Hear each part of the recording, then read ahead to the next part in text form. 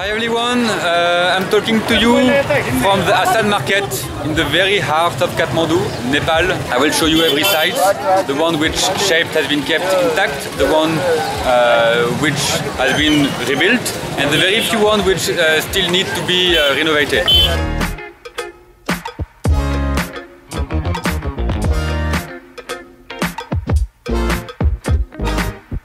Here we are at one of the part of this Hanuman Dhoka Darbar Square, which suffered the most in 2015 earthquake.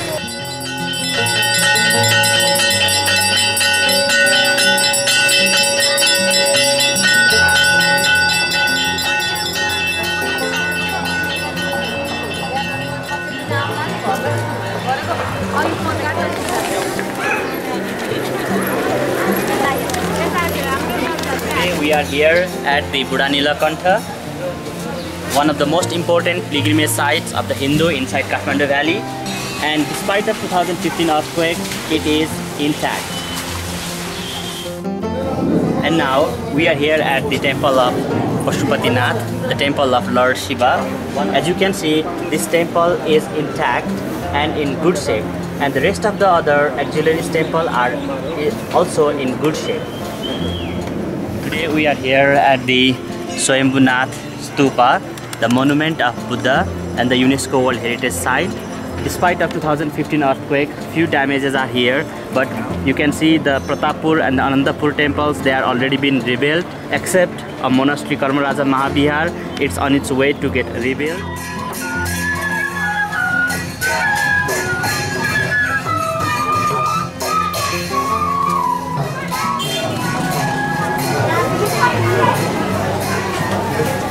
Here we are in the Darbar Square of Bhaktapur.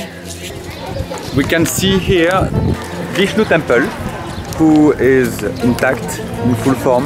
We have here the Kedarnath Temple, who got destroyed, but in the process of being rebuilt. Then here we have the Shiva Temple, fully intact as well, close to the Shikara Temple, who got destroyed and in the process of being fully rebuilt. And then the last temple is the Krishna Temple, which is fully intact, and the main palace fully intact despite some few crackers. So we can see that there are indeed two temples which got destroyed, otherwise the whole place still has its charm. So now we are in one of the most important courtyard of the Bhaktapur Darbar Square. This is known as Taumadi Darbar Square. As here you can see Nyata Pola. As you can see, 5-story, which means Nyata Pola. You can see the 3-story temple, which represents the Trinity, means past, present and future. This is dedicated to Lord Shiva's manifestation. These two temples are not damaged by the earthquake.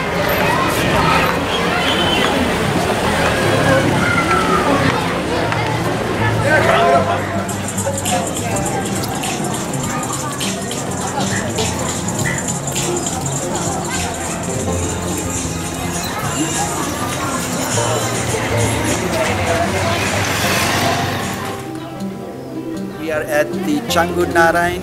You see the temple after the earthquake is still standing. Some rectifying has been done, but the surrounding of the temple you can see got demolished by the earthquake. Now they are going to build the surrounding which was used by the priest of the temple. So we are here within the Royal Palace of Patan. Some renovation works because of some cracks. But otherwise, this is more to strengthen the whole building, because apart from this, the palace is in excellent shape. Patan is full of temples from the 15th century, from the medieval period temples. Which many got cracked during the earthquake. Which many got cracked during the earthquake, but still there are the temples which are withstanding. We are today in Budnat, in front of this large stupa, which thankfully remains mostly intact after the earthquake.